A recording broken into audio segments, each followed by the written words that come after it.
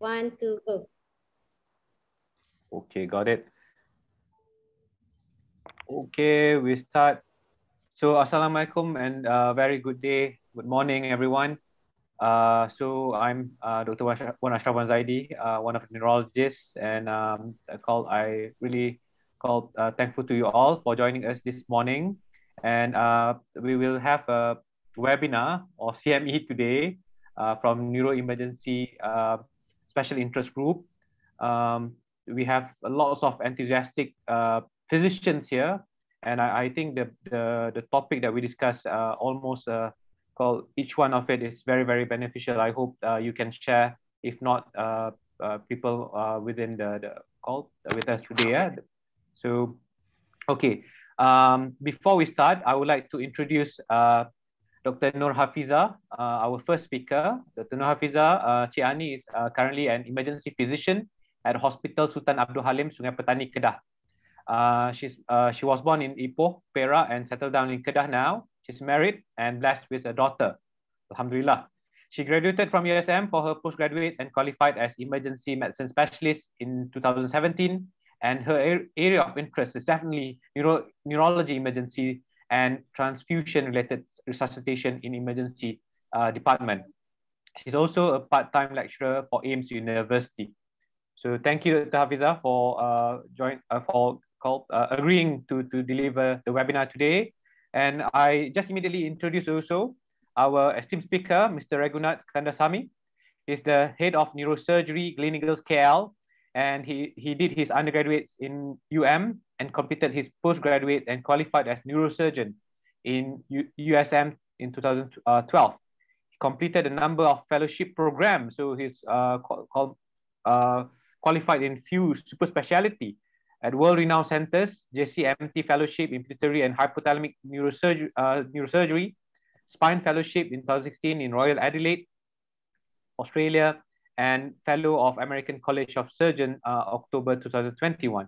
And he is a lecturer at Department of Neurosciences, USM, and has been involved in many research and publication of journals and books in neurosurgical field. So without further ado, today, our topic, the first one is basically, will be delivered by Dr. Nur Hafiza, approach towards headache. So the floor is yours, Dr. Hafiza. Thank you, Dr. Ashraf, for your kind introduction. Hi, Assalamualaikum, very good morning to all the participants for the webinar today. So my topic today is about approach towards headache. This is my outline of my presentation. We started about the definition, then followed by the classification, approach, and evolution. I think my lecture today is not quite lengthy one, just about kind of revision, maybe some direction of the classification, and it takes about only 30 minutes. Okay, we start with the definition first. I think most of us at any time have experienced headache. Other than headache, its terminology is interchangeable with cephalalgia and also cephalgia. So the definition of headache is any type of pain that located in the head, or sometimes it also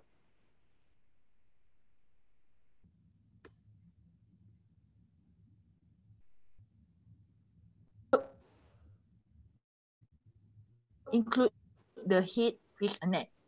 I think most of us know that the headache has no non-underlying causes, result of another condition that cause traction or any inflammation of pain-sensitive structures. Okay, how about the headache burden in Malaysia?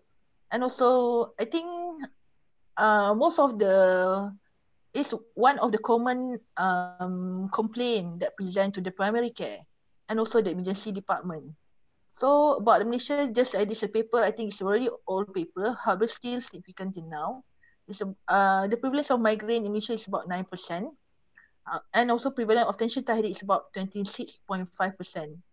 And for 28.2% for another types of headache.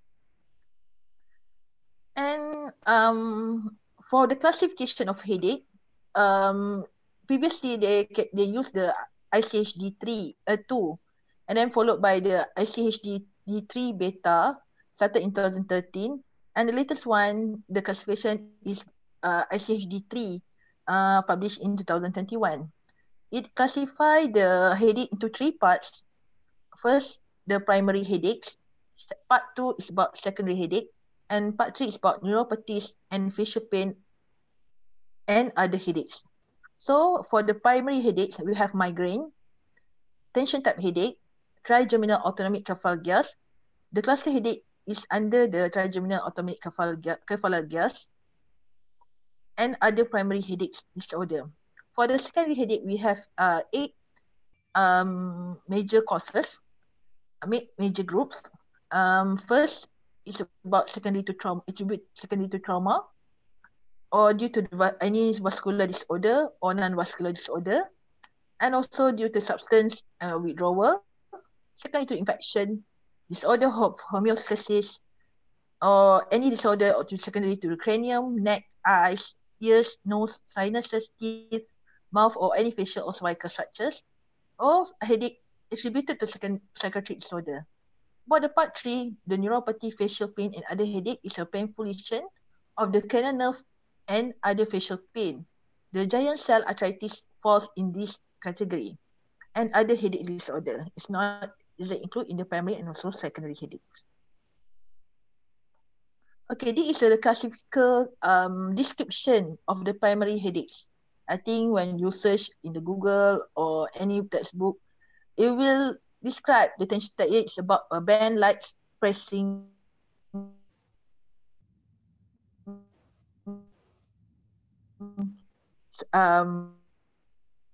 pressure surrounding the head, unilateral headache, while the cluster headache present with the retroorbital or periorbital sharp pain associated with any autonomic symptoms such as tearfulness or any nasal congestion. So this is the criteria of the primary headache. We start with tension type headache first. The tension type headache can be categorized into two, either episodic or chronic. Episodic is occur more than 10 or more episode occurring less than a day, a month on average. For the chronic, it occur more than 15 days a month for 3 months on average. So it lasts, usually the tension type headache lasts about 30 minutes to 7 days. And it must have 2 out of the following characteristics. Must be bilateral location, pressing or tightening, non-pulsating quality, mild to moderate intensity, and not aggravated by routine physical activity such as walking or climbing of stairs. Must both of the following does not isolated no nausea or vomiting, and no more than one photophobia or phonophobia, and not attributed to another disorder. Means that it doesn't have other secondary causes. For the migraine, it must have at least 5 or more attacks fulfilling the criteria B to D.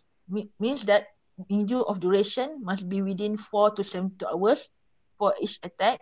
Is either untreated or fully treated, and must be more or 2 of following criteria. Must be unilateral location, pulsating quality, moderate to severe pain intensity, or aggravated or by causes avoidance of routine physical activity, and must have at least 1 or more of following during headaches, nausea and or vomiting, photophobia or phonophobia, and not attributed to another disorder. For the cluster headache, it falls under trigeminal autonomic cephalgias. It must have more than 5 or more attacks fulfilling criteria B and D. Must be severe or very severe unilateral orbital, supraorbital, and or temporal pain that lasting within 15 to 3 hours when untreated. Either or both of the following must be have ipsilateral headache with conjunctival injection and or lacrimation, nasal congestion and or rhinorrhea, eyelid edema, forehead and facial sweating, miosis and ptosis, signs of restlessness or agitation, and occur with frequency between 1 every other day or 8 per day, and no matter counted by another ICD-3 diagnosis. Okay, what about patient does not have any headache before and present very severe headache? And I think when what we afraid in the primary or ED visit, when patient present to us with thunderclap headache. So what is a thunderclap headache? Well, by definition, thunderclap headache is a high intensity headache of abrupt onset. So how abrupt is the onset? It's reaching the maximum intensity in the less than 1 minute. But some definition is interchangeable. Sometimes it refers the pain at the onset, and it can last it takes about 1 minute to 1 hour. So other definition, they said that the severe of headache with a peak intensity at the onset, as sudden as unexpected as a clap of thunder. So if patient present to you with thunderclap headache, what are possible differential diagnosis?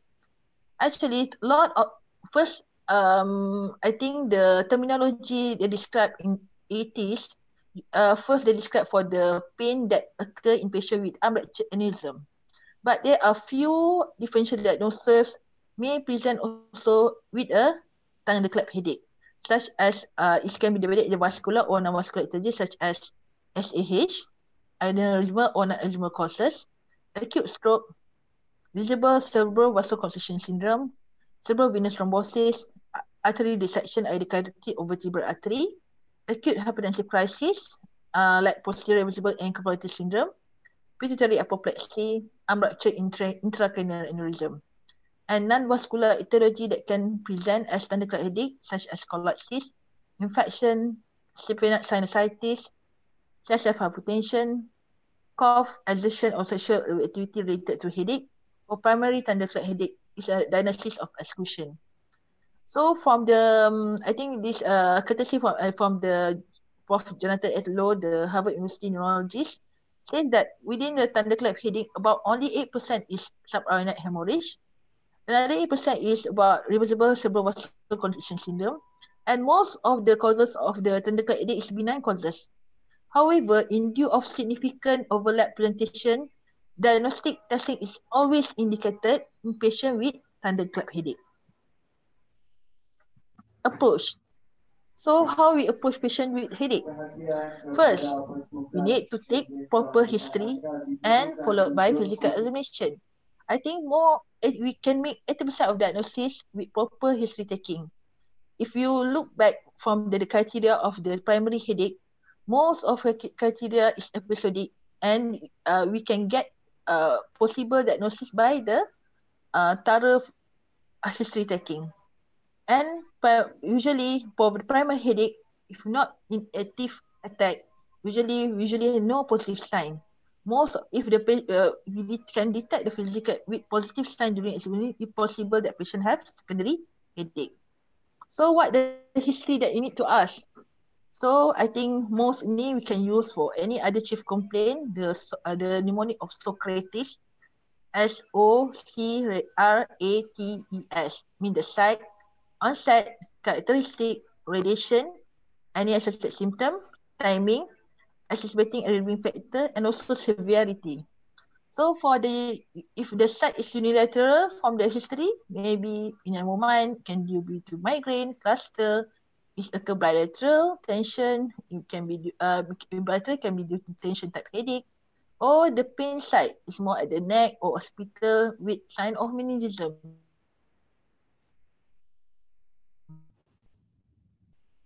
Maybe portable of meningitis or subarachnoid hemorrhage. For the hemorrhage and other hemorrhage site like hemorrhagic stroke and also ischemic stroke. For the subacute means that it not really chronic, but it takes time, maybe due to mass. And for the chronic, means that it takes years, can be due to migraine or tension type headache. For the characteristic, pulsatile, migraine, dull, maybe mass, tightness, tension type headache, and sharp due to neuralgia. For radiation, sometimes the tension type headache may radiate to all head area. If patient present with associated symptoms with such as constitutional symptoms like a weight loss, vomiting, possible of malignancy, and if patient need to look, and if patient present with vision, we need to look for possible secondary causes. Timing, maybe waking the most intense pain, possible secondary to any SOL, or episodic, it may be due secondary to migraine or tension type headache. If have exacerbating or relieving factors, cough, sneezing, maybe due to secondary to MASH, and relieving factors such as medication. However, if patient respond well to the medication given at the emergency department, doesn't exclude any secondary causes actually. And severity depends. If patient mild to moderate, most likely patient have tension type headache, but there's a certain, but there's still a small number of secondary causes. And if patient present to you with severe headache, it can be to migraine or any other causes of secondary headache. This is the red flag syndrome of headache. Snook P10. I know some of you may read a Snook P4. This is the latest one. Actually, this not can get from the neurology journal 2019. So the Snook, actually the mnemonic for the red flag symptom will start with the S. The first S is systemic symptom, means that including fever. For the N, neoplasm in history. The second N is about neurological deficit or an dysfunction.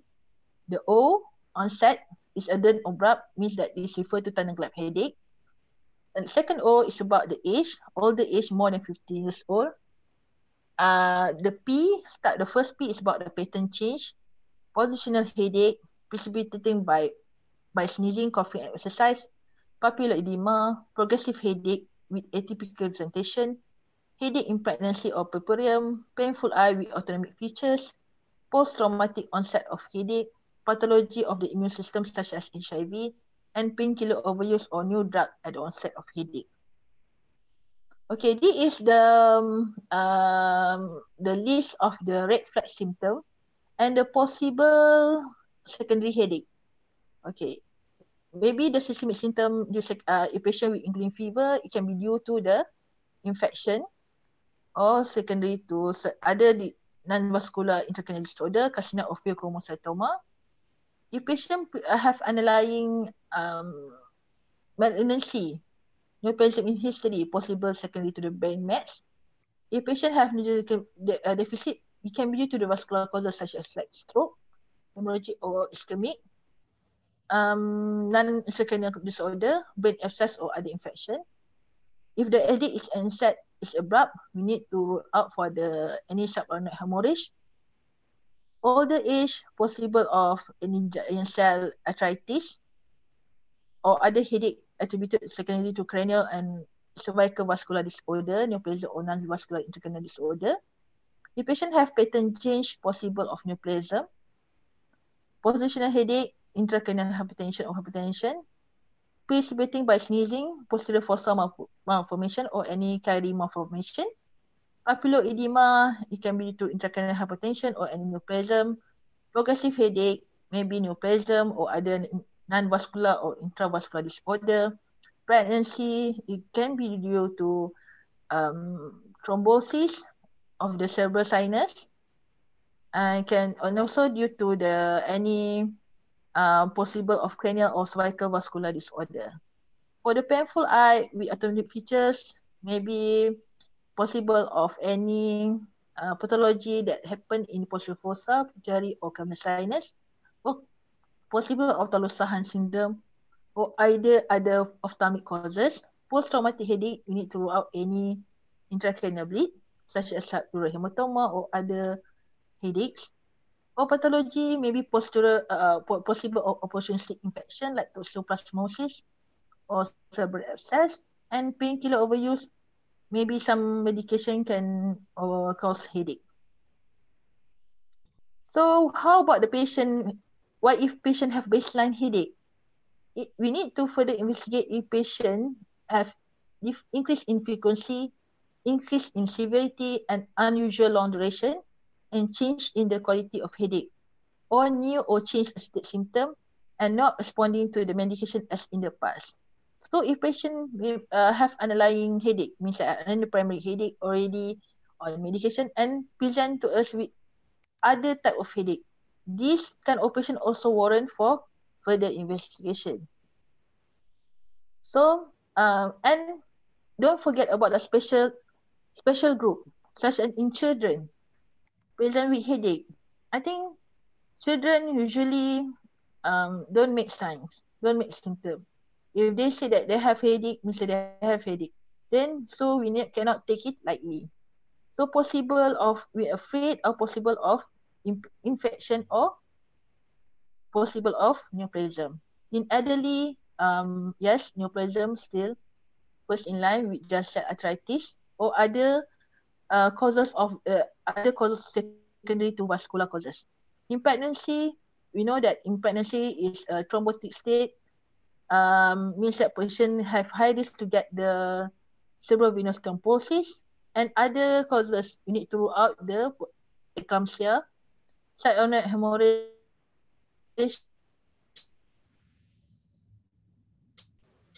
and also other possible intracranial hypertension. In the postpartum phase, yes, still recovering, still the body try to adapt with the to back to pre-pregnancy state. Still the body have a hyperthrombotic state, still have the risk to get the cerebral venous thrombosis, the Price syndrome, the RCVS, the post-dural puncture headache, secondary to the spinal, especially patient undergoing ongoing seizures or any post having epidural.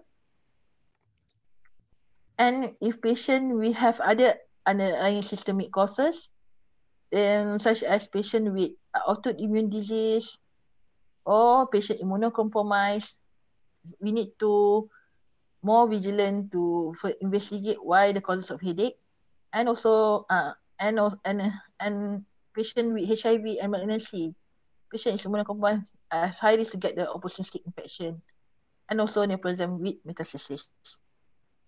Okay, physical examination? Stable patient, we can go head to toe examination to check for to rule out for any secondary causes. We start from the head, means that we can check for the conscious levels first, the GCS. Why? Especially in trauma, hemorrhage, infection as well, patient may present with altered mental status.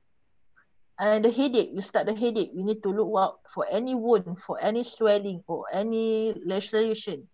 Means that patient have impact to the head. And we feel for any tenderness, means that one of the differential diagnosis is giant cell arthritis. For eye, a lot of information we can get from the eye.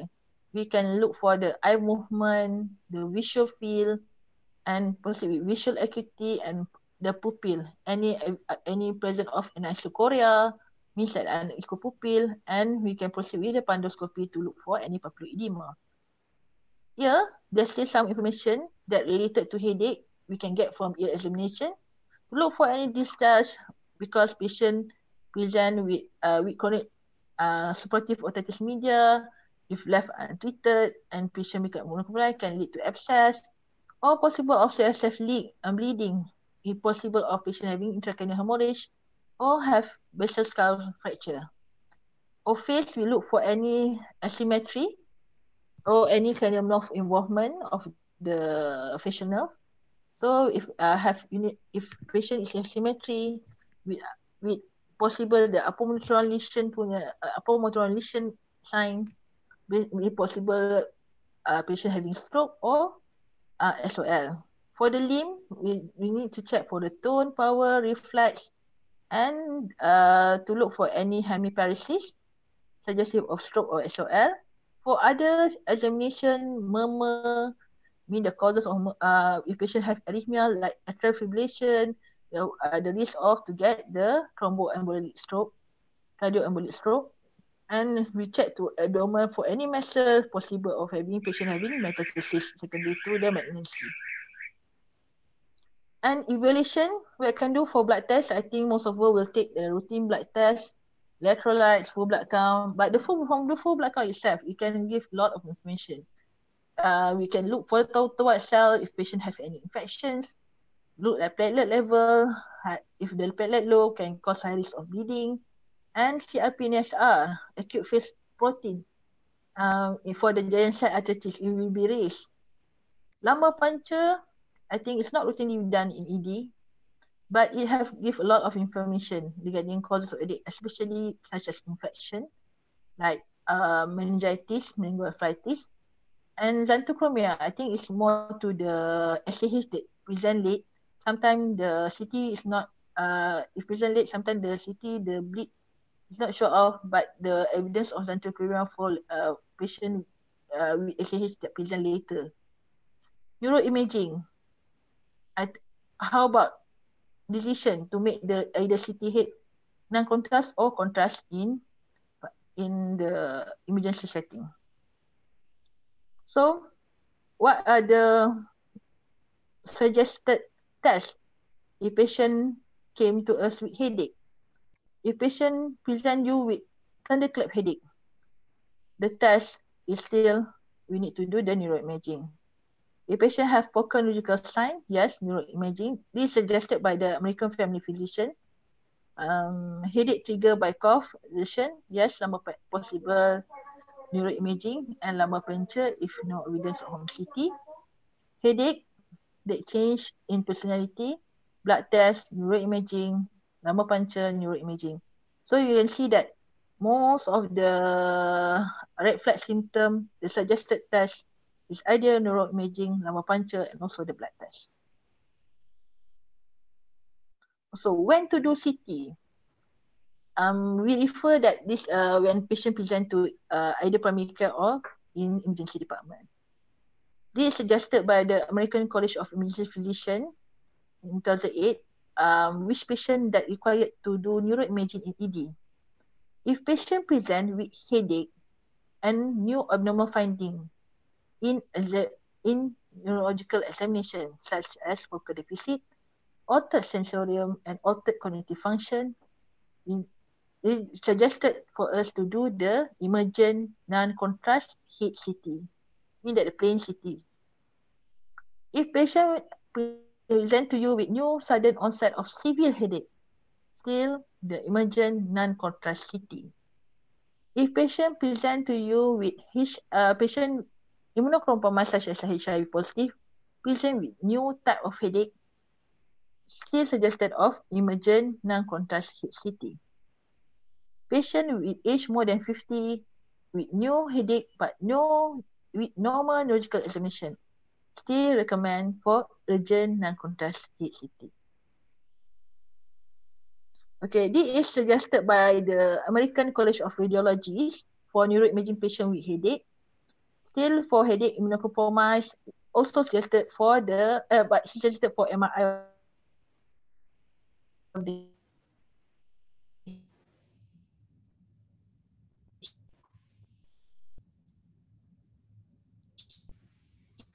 head without any contrast media.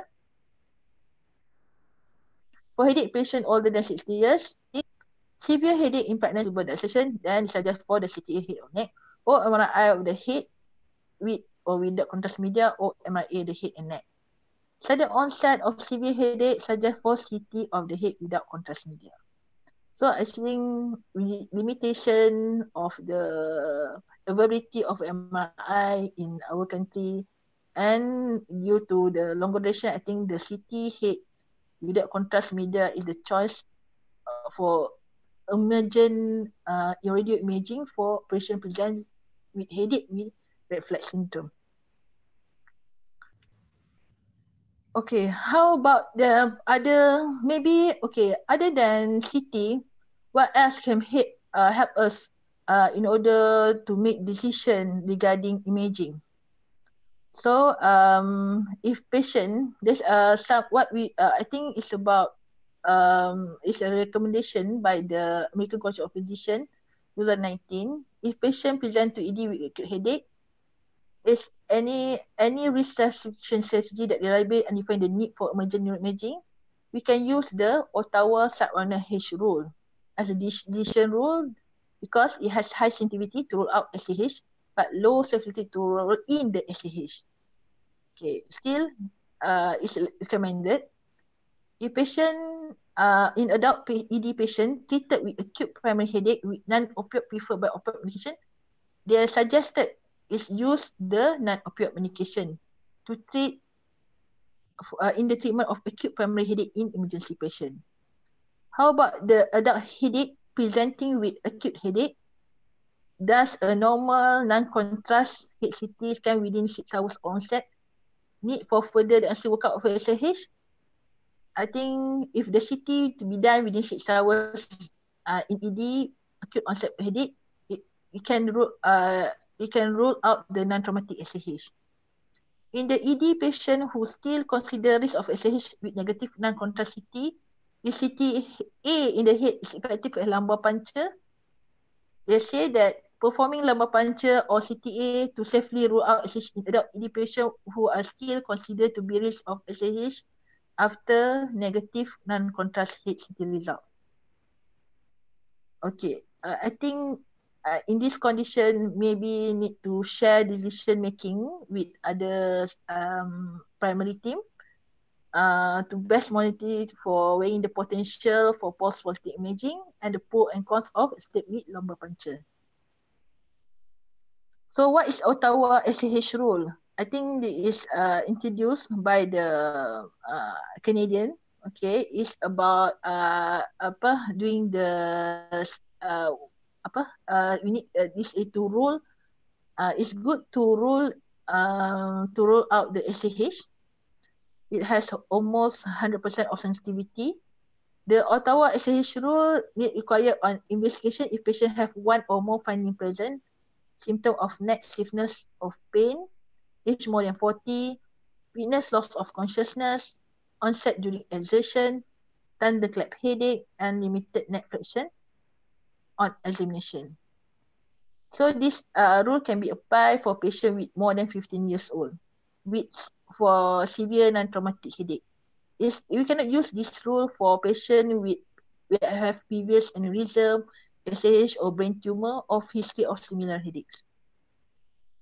So it was done. It's a prospective study. Done it's a prospective multi-center cohort study. That was done in Canada, and it done in emergency department in Sydney University Hospital from 2019 to 2014, and it was published in 2017, and only intended for entering patient with SAH only, and does not exclude other type of headache. It has sensitivity of 94 to 100%, but it's very low specificity, only 13.6%. But we need to remember, not there's a certain condition that can be missed by CT, by plain CT, such as like dissection, aneurysm, atraumavenous malformation, especially the non-contrast CT. If patient came early with cerebral venous thrombosis, ischemic stroke, or came later, especially in subretinal hemorrhage, intracerebral hemorrhage such as vascularity, RCVS, neoplasm such as posterior fossa, acoustic trauma, pituitary tumors, and metastasis. And high and low intracranial pressure syndrome, CSF lip syndrome, KID1 with spinal junction abnormalities, subdural hematoma, meningeal carcinomatosis, infection, GCA, and idiopathic hypertrophic meningitis. So not that's even though we proceed with neuroimaging like non-contrast CT, still there are possible cases that we can miss. So how about the treatment? For stable patient, our target is to relieve the patient pain, and they suggest for the primary headache, we need to give a non-opioid medication. For primary versus but we cannot rely the primary. We cannot separate the primary and secondary causes based on the response to analgesic therapy. Okay. I think that's all my lectures. We start. Maybe we can have some. I have 3 cases to discuss. I have these 3 cases actually is a real patient that I encounter within this week. First cases, 49 years old lady, underlying retroviral disease, complaint of headache for 3 days with no other suspected symptom. Can anyone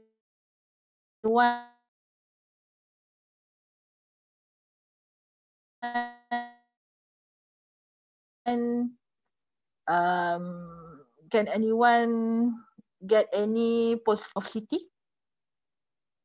Anyone want to try? Does this patient require neuroimaging, emergent in emergency department at the first place? Yes. Yes, why? Patient has RVD, immunocompromised. And then patient have headache. Previously, patient don't have any headache. Okay. Any policy finding from this CT?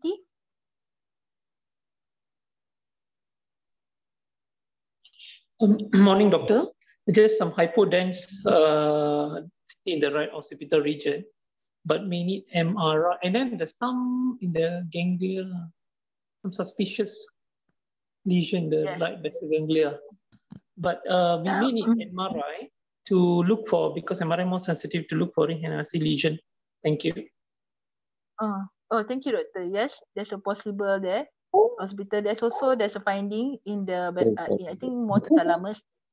There's a old infarct there, and I think for this need for further imaging. Okay, this is case 2. Also my patient, 74 years old lady, underlying myelodysplastic syndrome, presented with headache and giddiness for 2 days with left-sided body weakness. In this patient, does patient required for emergency CT? Yes. Yes, why? Yeah. Okay, and then patient is old age, underlying myelodysplastic syndrome, and as a new onset of headache, and patient also have focal neurological signs. So this patient actually have bleed at the frontal, intraproximal bleed at the frontal lobe. This patient actually have bleed secondary to due to underlying myelodysplastic syndrome. Patient have severe thrombocytopenia. Patient have spontaneous bleed in the have spontaneous intracerebral hemorrhage. Okay, this the case that's really it's very I don't think this case is a late diagnosis lah. Okay, patient 7 years old, complaint of headache for past 2 years. History of admission twice, no imaging done, came with worsening headache and facial asymmetry for 1 month. Actually, this patient live in another state, came to Sg Petani to stay with her aunt, just come back from her day, and mother noted that he walked unsteadily, and the aunt actually a staff nurse, and noted that his face is noted the facial asymmetry. So in this case, is it facial warrant for emergency? Definitely. Yeah. Yes. Actually, it's quite delay diagnosis ready for this patient. And then anyone to guess the city? Anyone to state the positive finding from this city? I can see a very obvious misaligned shift with left hypodensity on left periventricular hypodensity. Okay. Then this looks like a mass there. I mean, not sure. Pushing it's causing the midline shift most probably, and I can see the ventricles obviously. So it should be a mass there. Thank you. Okay. Yes, this patient definitely have a mass still under investigation. I think this is already referred to the neuro center in Hospital Sg Petani. Yeah. Okay. Actually, I open for any question. Thank you, Dr. Hafiza. Called excellent presentation and sharing. So yeah, we can unshare the screen now. My face is empty. So okay. So yeah. I think before we go to the second talk, better we discuss about your first talk first. So it's actually not really a easy task to share about approach to headache, because of even among neurologists we call it headache is a headache to us. So just to share a bit my perspective is, when you have a headache patient, you need to really spend time, because of history and physical examination really the cornerstone of called achieving a diagnosis. You need to spend time with this patient. Very nicely presented by Dr. Hafiza just now. There's some of the things that really you don't want to miss, despite the called the frequency or the prevalence is low. It's not very low, but if you miss it, then it will be related to a fatal outcome. So I'm sure later Mr. Ragunas also will share a few of, yeah, it cannot be avoided when we talk about ICH later on. So if I think we go to the question by the audience first. I have a few questions. But yeah, so Dr. Hafiza, maybe you can share with us.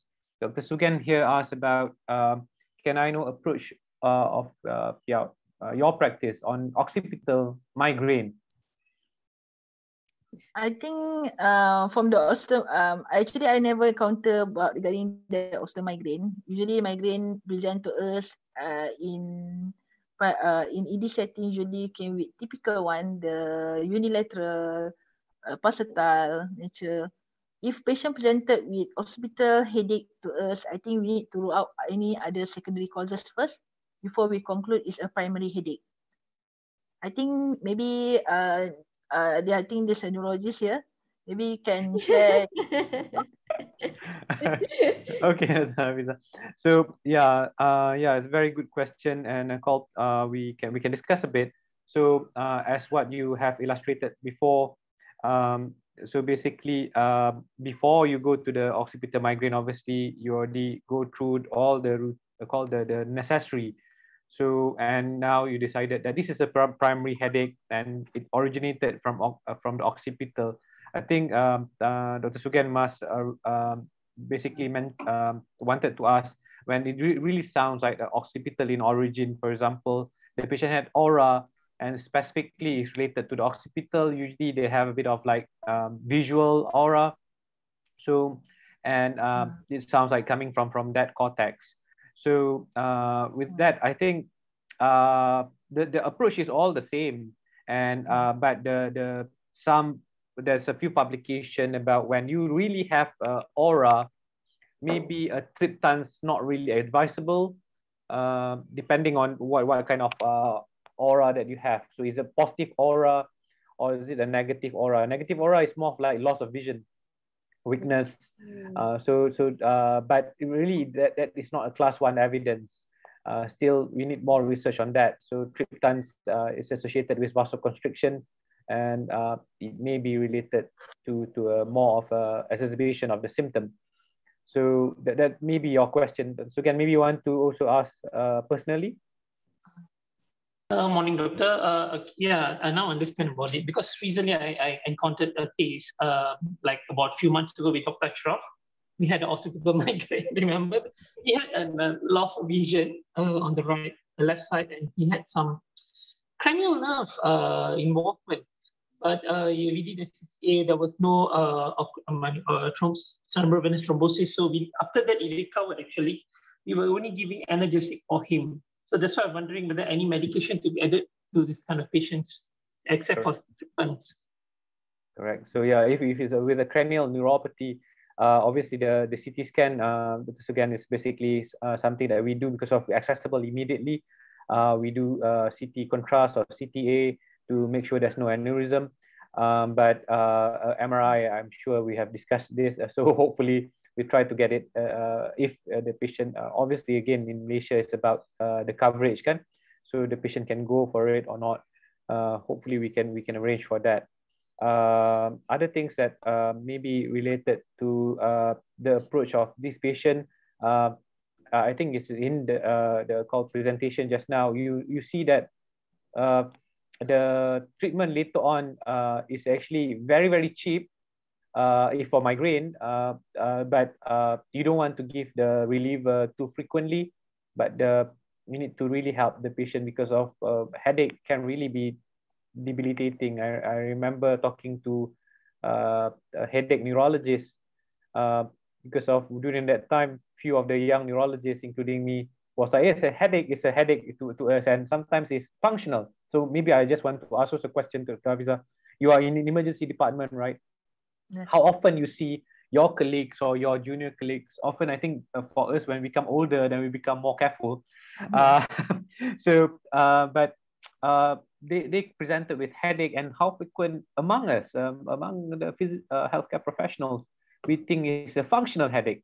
Specifically, it's like buat-buat lah, and nak MC kan.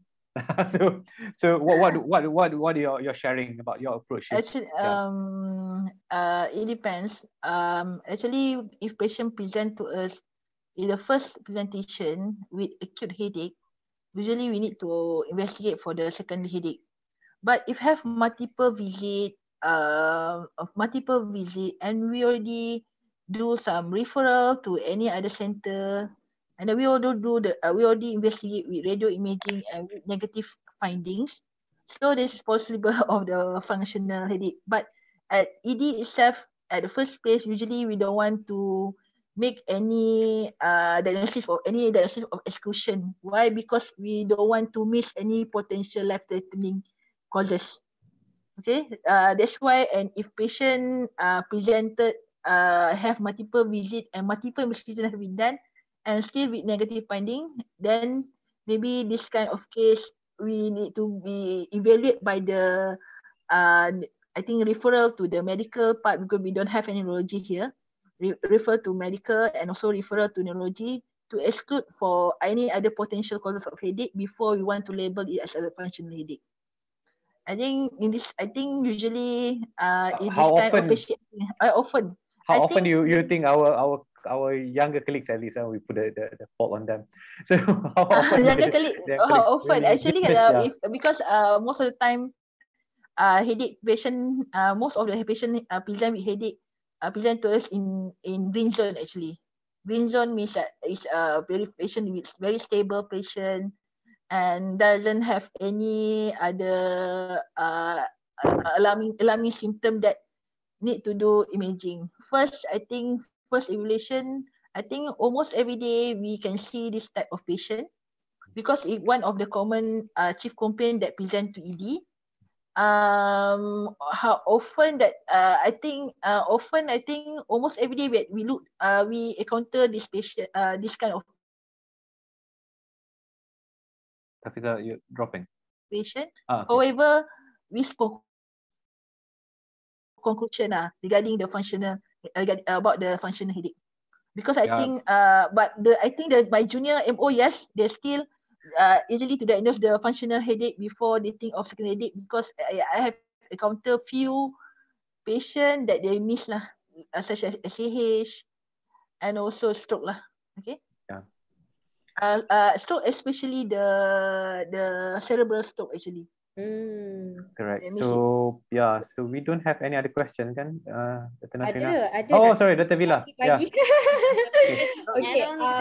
Yeah, I just wanted to add on about the functional headache. I think because at ED kan, we are trained to look for the we try not to think about the functional part, because the problem is if let's say we do not follow up our patients unless kalau tiba-tiba kita ada neuro institute lah, maybe it's different lah kot kan. We can follow up our patients, but the thing is in overseas they use all these macam they have this chiropractic and everything, so they can follow up to see what's the outcome. They even suggest patient to go for macam traditional acupuncture, massage and so forth. So at ED, I think it's a bit difficult, kan Fiza, to make such a decision, because we do not want people to think about functional headache at first.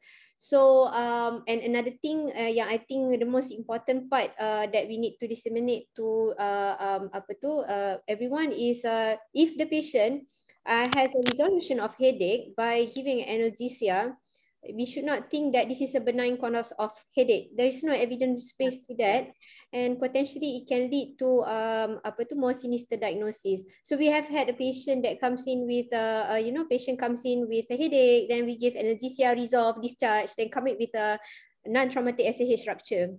So that's why it is a potentially kira time bomb lah if we follow that one. We need to treat headache as what Fiza has presented.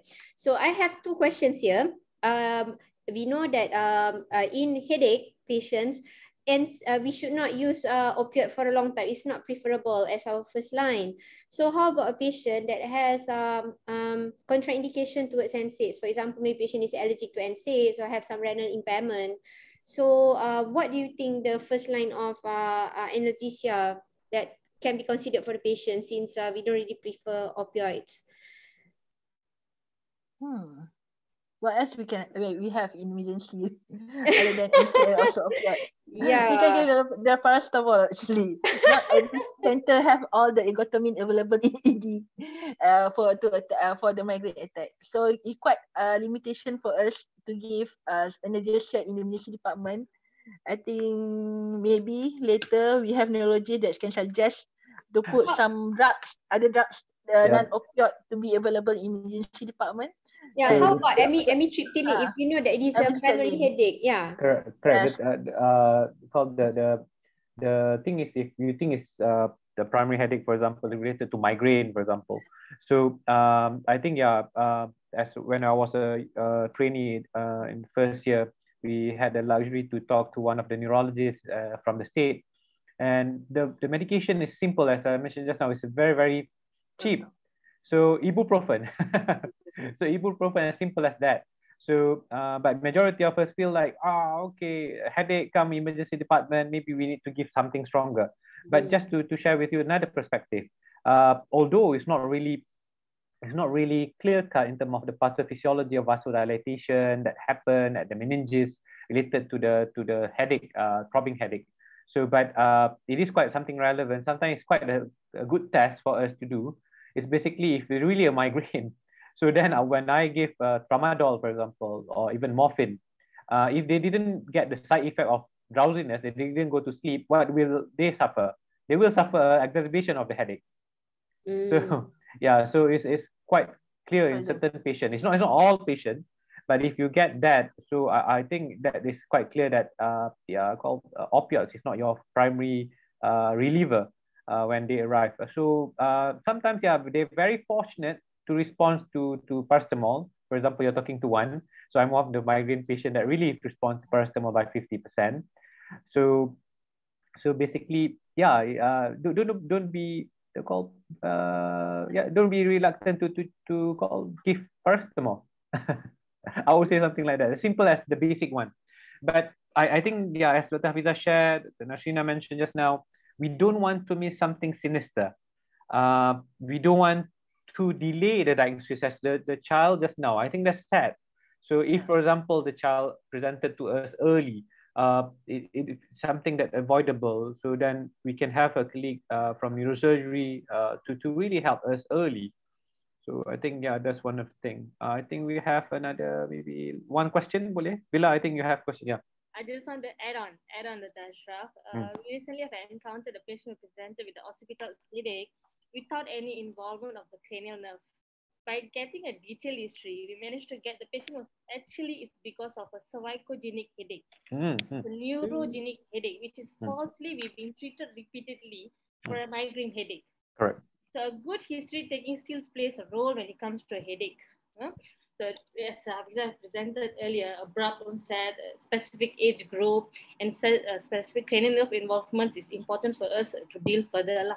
So this patient actually had a whiplash injury previously, which has a laxity of the ligament, which leads to a chronic headache for the patient. So that's what I want to add on. Yeah, so definitely, I think again and again for each topics, the basic of being a doctor, I think if we have the young doctor or medical students, I invited few, it's all about history taking and physical examination first. Great. Then we go with all the knowledge that Dr. Hafiza have shared, and think we can have a look again. Yeah. I think, Dr. Ish, you raise your hand. So last question, because of Dr. Ish, we must entertain the question. No, I'm just thinking, if undifferentiated acute headache with severe pain score, is it still wrong to blindly use opioids in managing the condition? Undifferentiated acute severe, it's not chronic headache. Correct. So, Dr. Hafiza, you want to comment first? You're breaking. It's actually for yes, I think patient present to us in development. There's in severe pain, if we follow by the pain protocol, still we can, I consider to give opioid reaction, even though it's not suggested to give in acute headache. Because first of all, we need to treat the patient pain first. Because pain is troublesome. Other than it's very troublesome, sometimes it can lead to it can cause a lot of complication due to the severe pain itself. So I think we need to give pain relief to patient. If we don't have any choice, I think yes, we can consider opioid in severe pain. However, it's a case to case basis. It's not we can use for all patients. There's any other want to give any input regarding Dr. Ishki? I totally agree with Dr. Hafiza. Excellent point there. So I think again, based on your diagnosis, and I'm sure Dr. Ish, we are not going to give it blindly. So that's the reason, because of we want to really help the patient, and we know the accessibility to imaging is not similar to all of us here. So I think case to case basis, and depending on your diagnosis, if you think a patient is affected by the pain, obviously go step by step and call obviously emergency department. The opioids can come very early. It's not wrong to give it. It's sort of like in a significant percentage. You can see if they are really migraine, the continuation of something with opioids based like tramadol, because of obviously there's the oral version, will not be as helpful as even as simple as naproxen or ibuprofen just now. I think so in the severe headache, that's really acceptable to go to opioids. So thank you, Dr. Hafiza. Thank you everyone for the interactive call question just now. So okay, Ashraf, kejap, let me just stop recording for a while to continue with the next one.